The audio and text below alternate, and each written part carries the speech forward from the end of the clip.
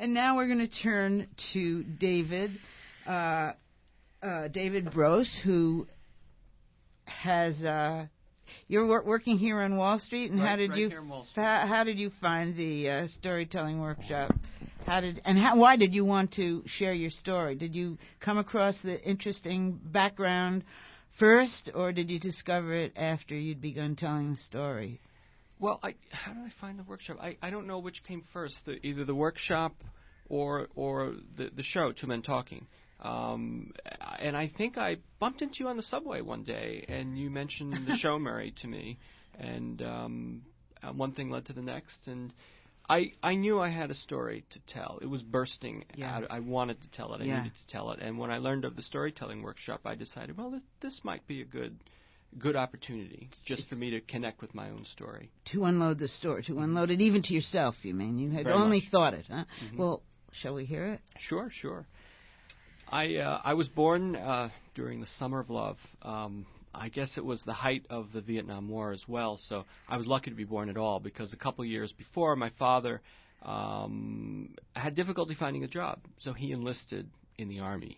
And he was very fortunate. Rather than being sent to fight in Vietnam, he was sent to Korea. And there he met my mother. They married, and my mother, who grew up in Korea, moved back to the United States. My father is of Puerto Rican descent, and my mother left Korea. I guess she was in her mid-30s when that happened. I grew up out in Long Island in a suburb where every other house looks the same, and I was only one of a handful of Asian-looking students in the school I attended. So from an early age, I sensed I was different. I was both Puerto Rican and Korean.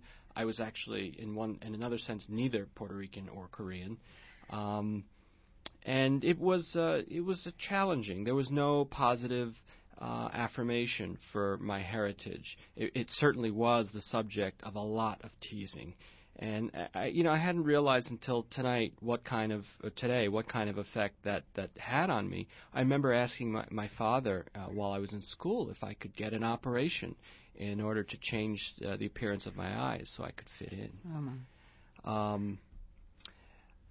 I graduated from Princeton University and had high hopes and was excited about life. But within 9 months, my mother was stricken with cancer a second time, and she passed away.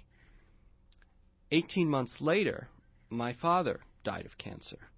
I was 25 years old. There was only a grandmother and my sister left. I knew very little about my mother's side of the family. I had met one of her younger brothers. I had met her two sisters while my mother was in the hospital. The two sisters stayed for a couple months. There was a language barrier. I didn't speak Korean. They didn't speak English. But with hand signals and just doing things together, I got a sense of their warmth. The closeness that they shared with my mother rubbed off on me. After the funeral, they left, and the phone was useless. Because of the language barrier, they tried calling a couple times, but we couldn't really communicate. And as time went by, I became preoccupied with the ups and downs of my own career. I moved from apartment to apartment in New York, which is not an unusual circumstance. And I lost touch with my relatives in Korea. 12 years went by. I felt very alone in the world. And I managed to reconnect. That's a whole other story in itself. But I reconnected with the help of a cousin who, as it turns out, could speak, read, and write Korean, lived in the States for 6 years, was my age, earned an MBA from Georgetown. This was a possibility I could not have imagined. I was overjoyed. I told all my friends that this is extraordinary. It was a great discovery.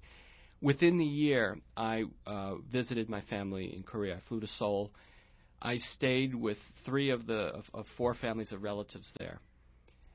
I'm at brunch one day, and the widow of my eldest uncle pulls out 2 books, and they are family genealogies. One of them goes back 13 generations. The other one goes back 30.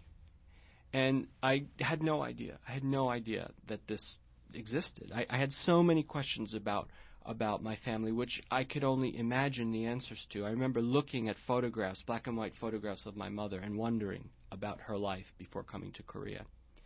So then my uncle opens up a page and shows me where my mother's name is in the book.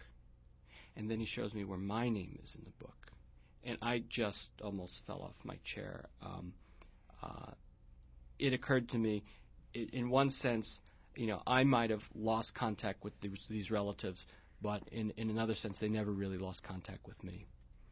The next day, we visited a town called Seonju, way down south, in one of the few places in the peninsula that wasn't affected by war during the Korean War. And that's the town my mother came from. We visited a gravesite. My uncle sprinkled soju wine on the grave and some food. Some Westerners refer to this as ancestor worship.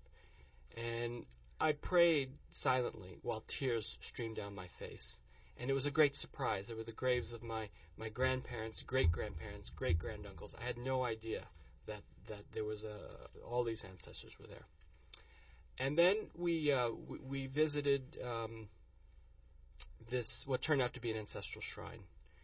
And I just had no idea. It was another surprise. The doors opened. There was a portrait of an old ancestor, flanked by candles.